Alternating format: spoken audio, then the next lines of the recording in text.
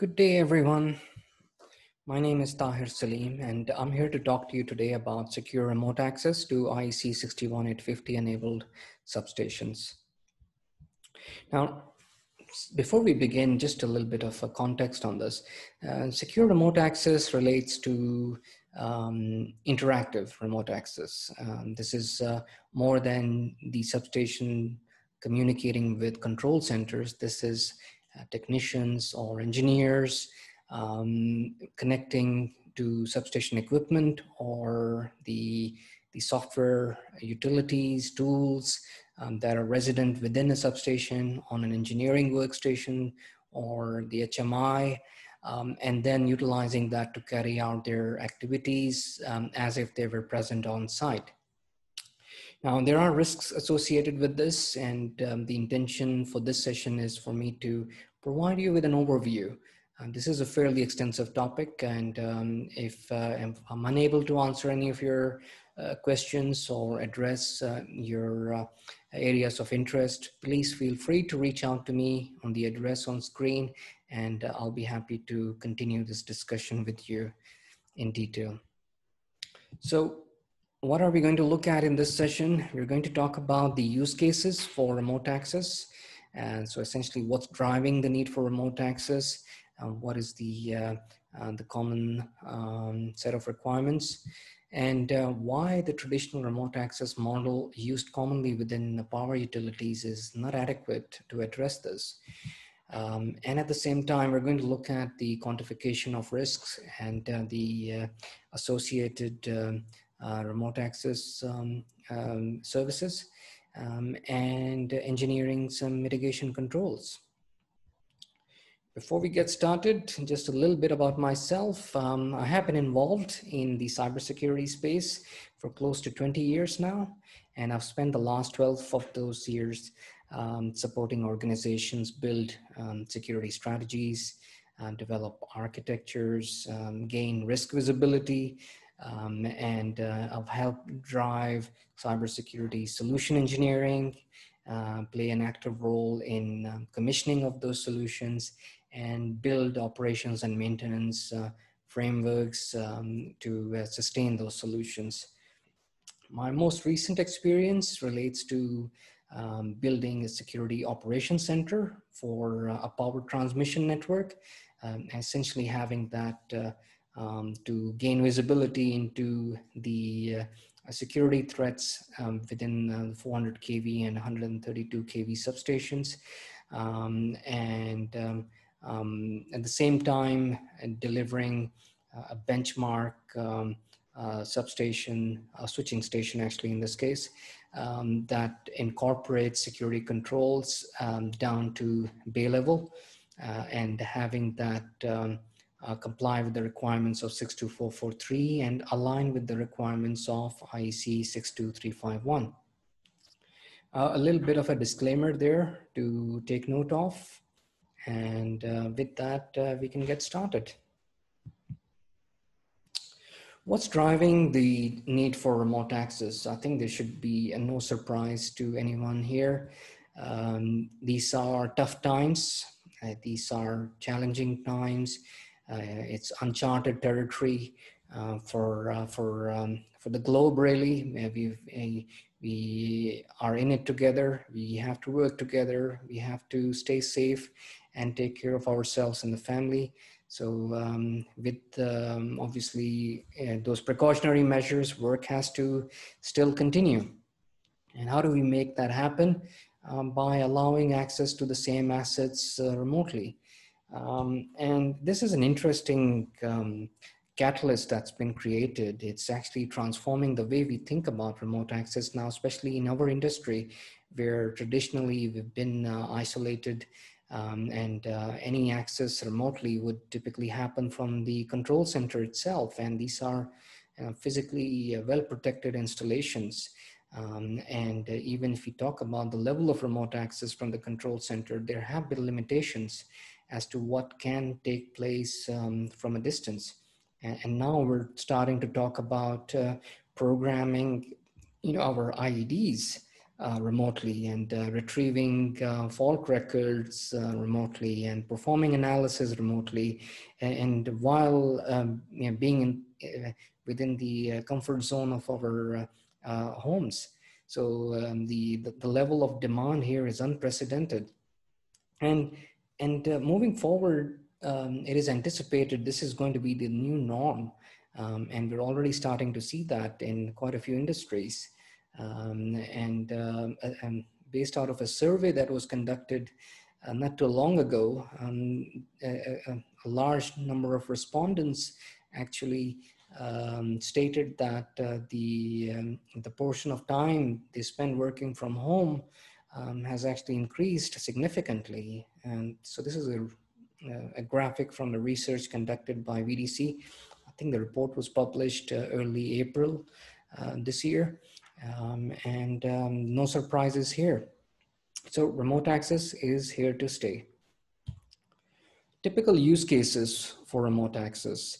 Now, what's really driving the need for it? And the number one, in my opinion, has to be asset management.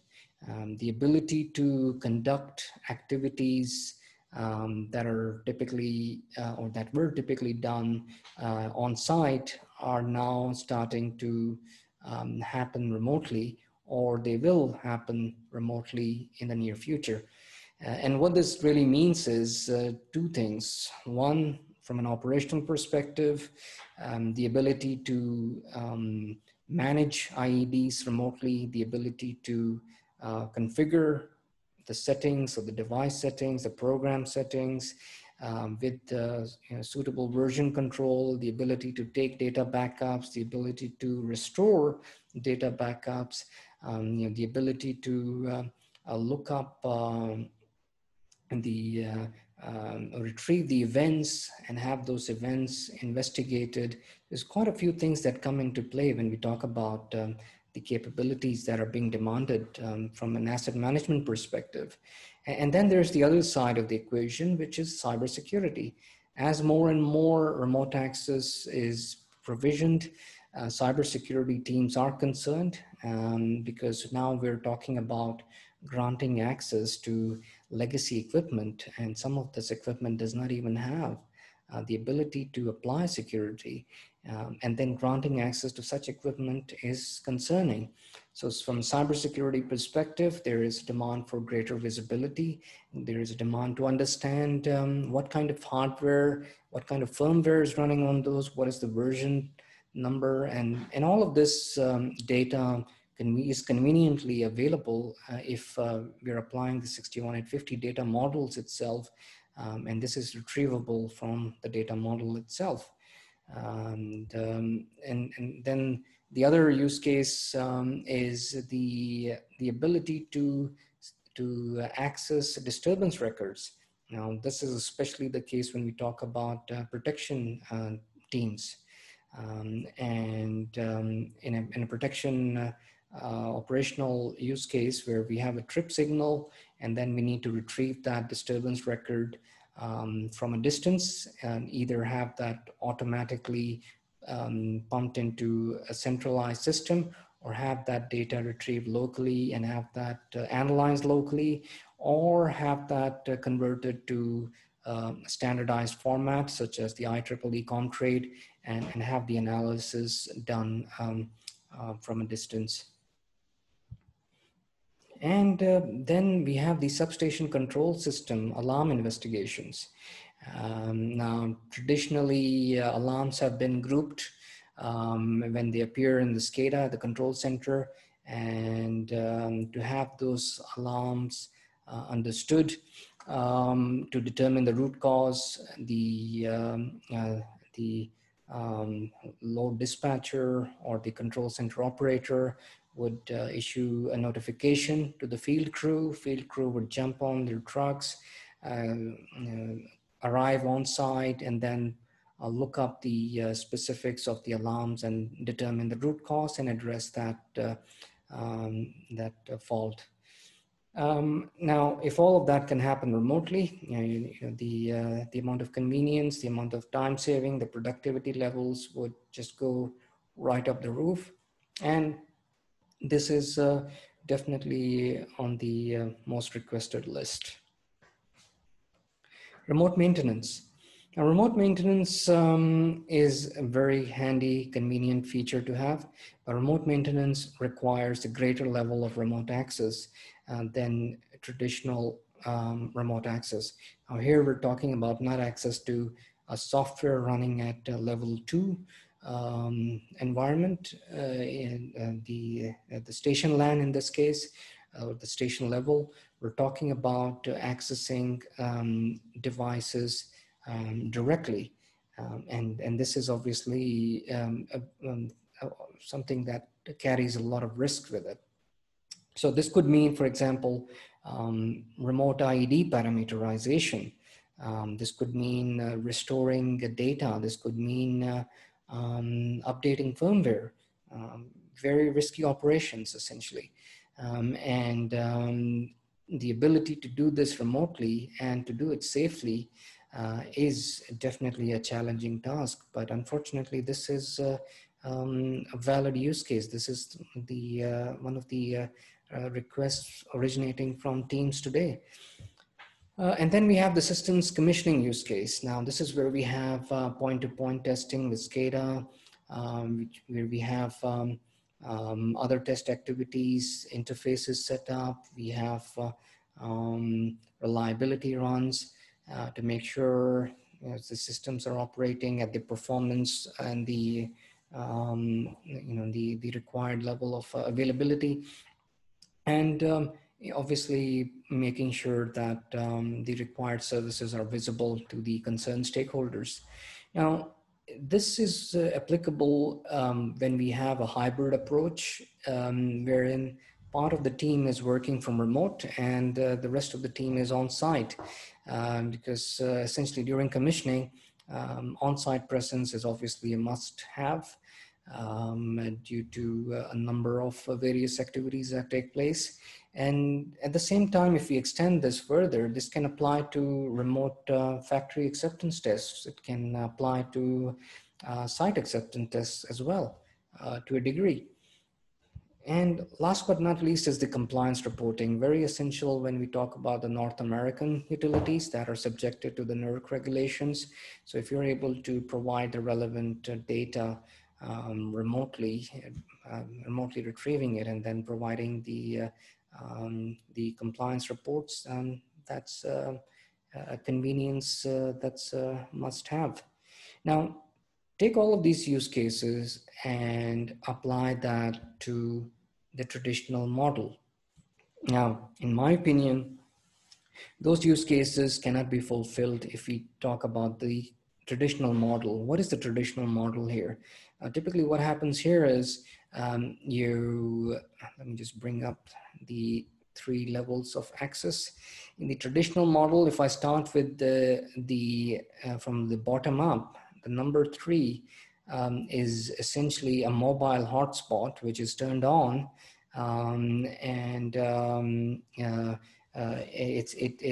it's used to gain access into the substation environment. Now, this is definitely not something which is recommended, and you can imagine the risks associated with doing this, but unfortunately it happens. Technicians, third parties, when they want to get a remote expert on board to look at a problem, or to perform certain activities such as programming equipment, then this is the most convenient way to do. Unfortunately, the teams that allow this to take place are not fully aware of the risks associated with this. But unfortunately this happens. And if you look at the SCADA level, we would have typically the SCADA vendor set up some kind of a VPN or dial-in service. Dial-in is very rare these days anyway, but it does exist in some places. And here, the vendor has full access into the environment. So your traditional model is essentially a flat SCADA network where your test systems, your reference systems, and the real-time systems are located on the same flat network. And the vendor typically, despite performing activities on the test environment or the reference system, does have the ability to access the production environment or the real-time environment in this case. Now, the risk with that is you're trusting your vendor. You're trusting that they will do the right thing. You're trusting that they are secure and they have adequate controls to address any security attacks at their level. Because if they are compromised, and that does have the ability to cascade in your environment. Now, the least, well,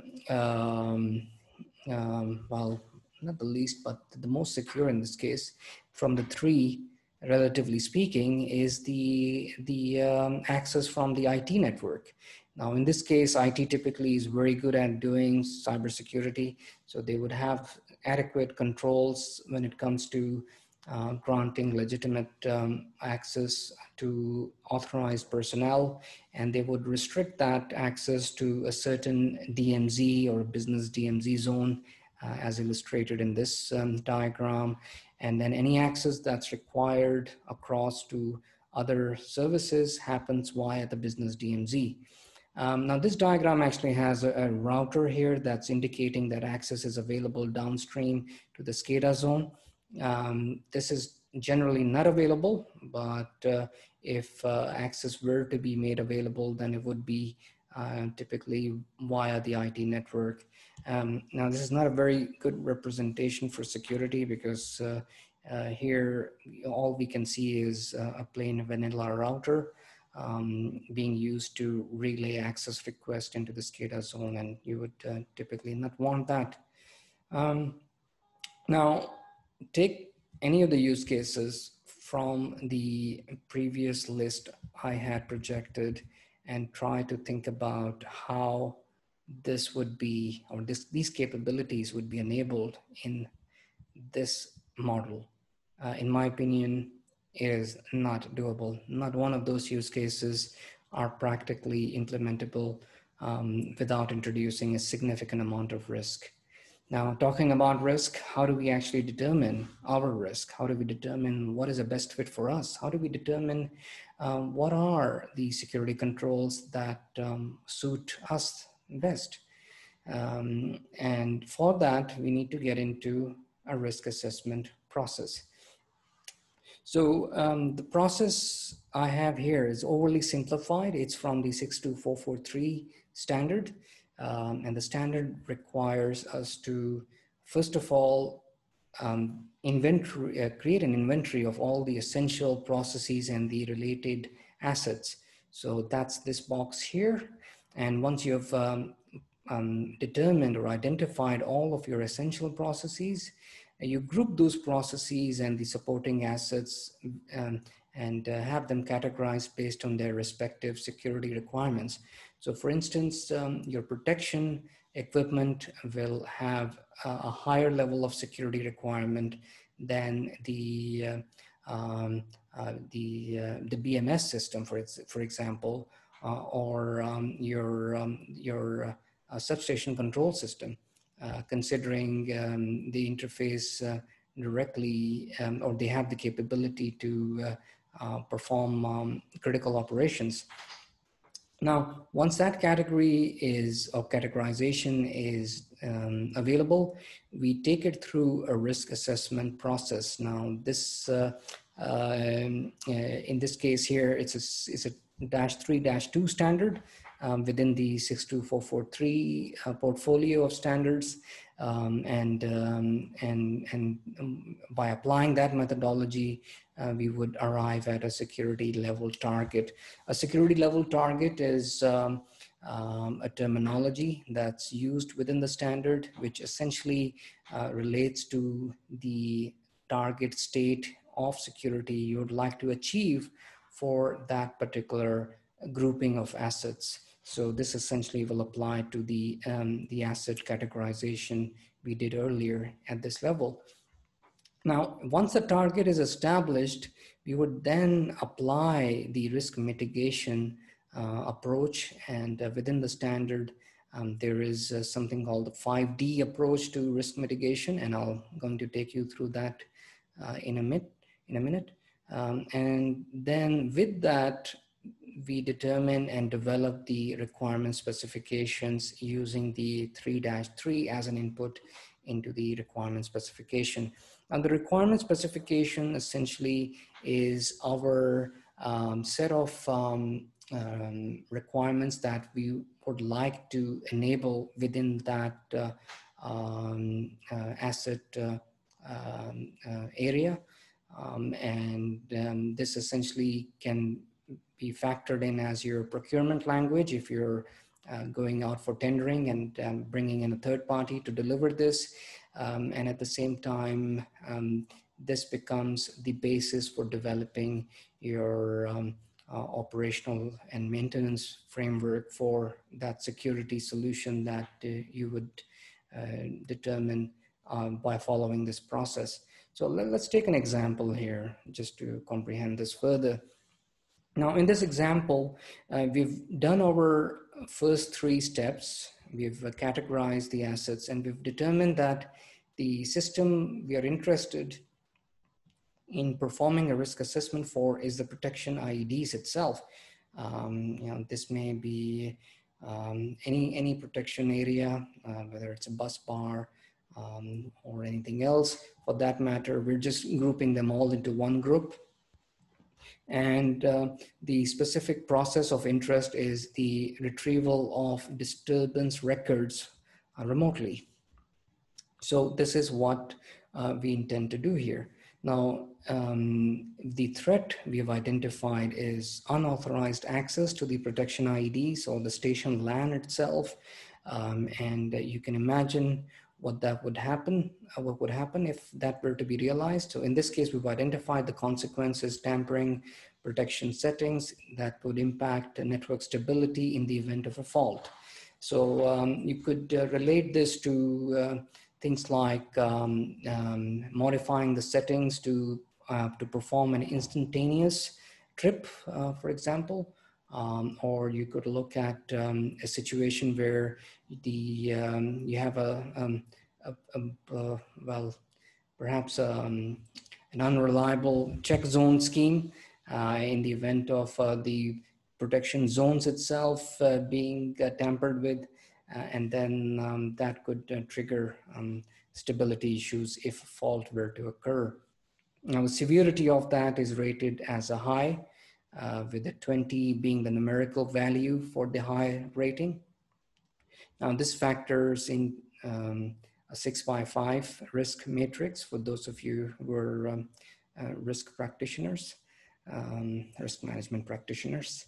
And the process hazard analysis determines that this is going to lead to a consequence that would equate to lost time injury. So you could have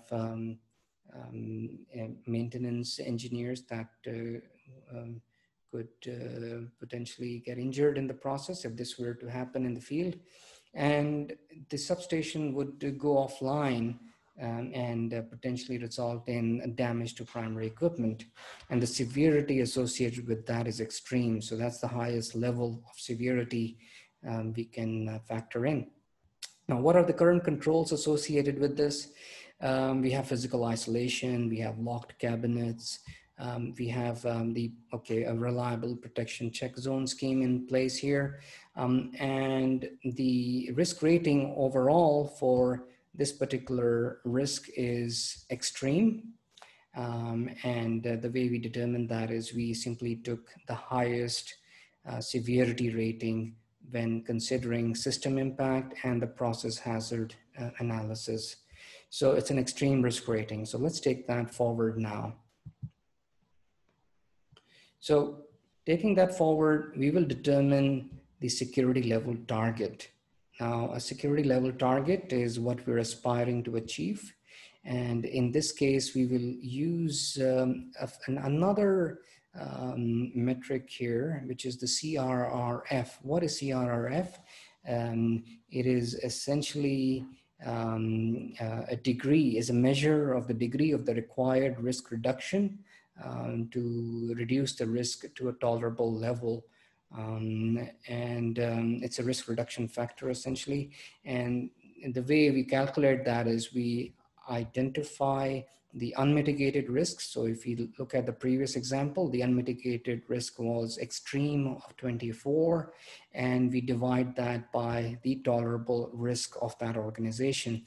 In this instance, the tolerable risk of this organization is equal to or less than 4. So anything below that essentially is tolerable. In this case, we're taking number 4. And if we do the math here, our corresponding security level target is 3. Now, 3 is what we are aspiring here for, but if we go beyond that, obviously it's not a problem as long as the value analysis done from the cost and relating maintenance procedures is acceptable. So we have the security level target, and the next thing we need to do is apply the 5D risk mitigation. So what are the 5Ds? Is essentially deter, detect, delay, deny, and defeat. Now, if we're taking the same risk into consideration, and if we were to deter an adversary from gaining unauthorized access by means of channeling through the remote access service, you would have a policy in place, we would have security awareness and culture awareness in place, and we would have notices during remote logon. Now, as we all know, that, okay, is good to a degree to deter. However, how do we detect that particular threat? We detect by means of a network or a host intrusion detection system. And if we were to apply the delay control, then that would require us to remove the default password on IEDs and related software tools. This is a common problem in the industry. It's no longer prevalent in newer IEDs. Unfortunately, in the older models, we still have this. And then we would have a honeypot as another means to delay this. And essentially a honeypot is a mimic of the real system with the intention to capture behavior of an adversary in order for us to study the behavior and determine the motive for the intrusion. The deny control requires us to prevent direct access to IEDs and utilize instead automated fault record collection system. So what we're really saying here is let's put a DFR in place and let's not allow the engineers to directly interface with the equipment when they're accessing this system remotely. And the other control is network segregation and having controlled access points. So network segregation essentially, well, we're going to talk about that in a little bit, but let's focus on a couple of controls here. So let's take network segregation as one control that we're going to develop further as part of the continuation of this example. And we'll also look at the removal of default passwords. So we're going to touch upon delay and deny in our requirement specifications next. But just before we proceed, the defeat requires us to monitor the remote sessions, so we have visibility as to what's going on, and then stop the intruder before any impact can be realized, negative impact. And we have an active vulnerability management system in place. So we are aware of what are the vulnerabilities within the environment that we are granting this remote access for, and then we deal with that accordingly. So just to very briefly look into those two controls I mentioned earlier, network segmentation and segregation for remote or local access, and then authentication credential management. Now in this, I just want to point out a few things here, and you'll be getting access to these slides so you can look this up in more detail. But when we specify the controls here, we look at something from the objective of stopping the attacker in their tracks. Now, for the network segregation was applicable, if you remember, in the deny category. So we're looking at deny and delay. So in the deny category, network segregation plays a role by requiring us to place DPI-enabled firewalls, so deep packet inspection-enabled firewalls. So that will grant us the visibility into the protocol, the OT protocol in use, the ability to decode those protocol, to examine what exactly is being sent and whether the messages, the values, the functions, the thresholds match the operational requirements. So anything beyond that is restricted. And that's an SLT4 control. Remember, we wanted an SLT3. However, in this example, we determined that we can actually employ an SLT4 because the cost of putting in a DPI-enabled firewall versus a traditional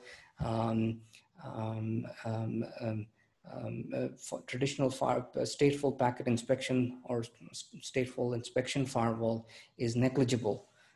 So I decided to go with an SLT4 instead, which is providing us greater visibility. And the other thing in here is when we are doing remote access, this particular control requires us to terminate the remote session in level 2.5. Essentially, we're introducing a station DMZ in this case. That termination in station DMZ shall only happen after successful two-factor authentication. Now, if that is not available, then or if it is available and we would like to go one level further, we could have a digital relay contact available, and that's controlled by the control center itself, and that's available within SCADA system itself. So there's additional control that's available if we wanted to allow that.